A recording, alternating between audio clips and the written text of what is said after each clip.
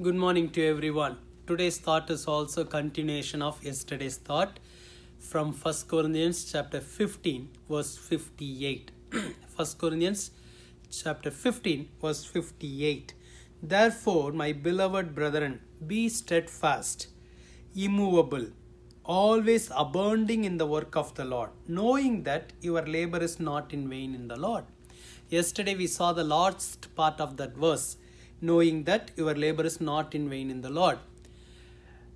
But today I am going to share with you the first part of the verse. Because you know that your labor is not going in vain in the Lord, because of that, Bible says, be steadfast, immovable, always abounding in the work of the Lord.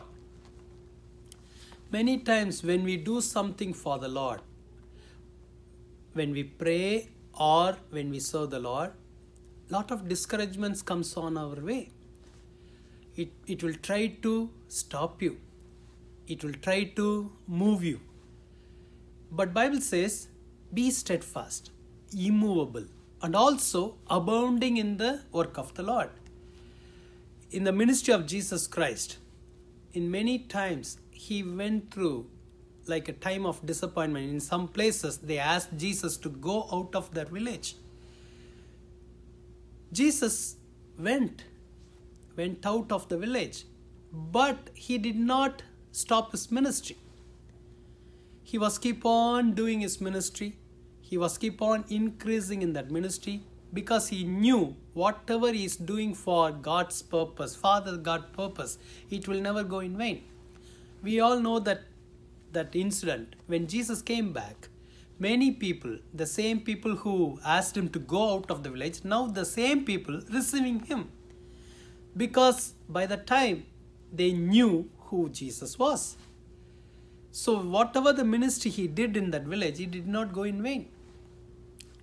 Not only Jesus Christ, after Jesus Christ, many disciples, they went through discouragement, but they did not stop the work of God. They were keep on increasing. Take life of Paul. He was keep on doing the work of the Lord.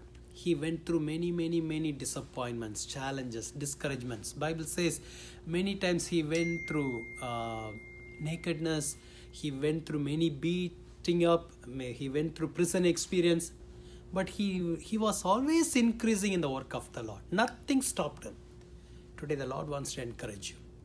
Be steadfast, immovable, and always abounding in the work of the Lord. If you are praying, keep praying. Increase your prayer. If you are doing something for the Lord, never stop it. Keep doing and keep increasing it. It will help you to see the reward of the Lord. Let's pray. Jesus, help us to be motivated all the time. Many times, Lord, the discouragements are coming on our way. It's hitting us. But help us to increase in your work all the time, Lord. Let your presence be with your children. Bless them, guide them, encourage them. Help us to pray more and more. Help us to come to your presence more and more. Help us to seek your presence more and more. Help us to do whatever we are doing for you now. Help us to, Lord, do continuously and help us to increase in us, oh God. Remove every spirit of discouragement. In the name of Jesus, I rebuke it, oh God. Let this day be a blessed day. In Jesus' name we pray. Amen. God bless you. Have a wonderful day.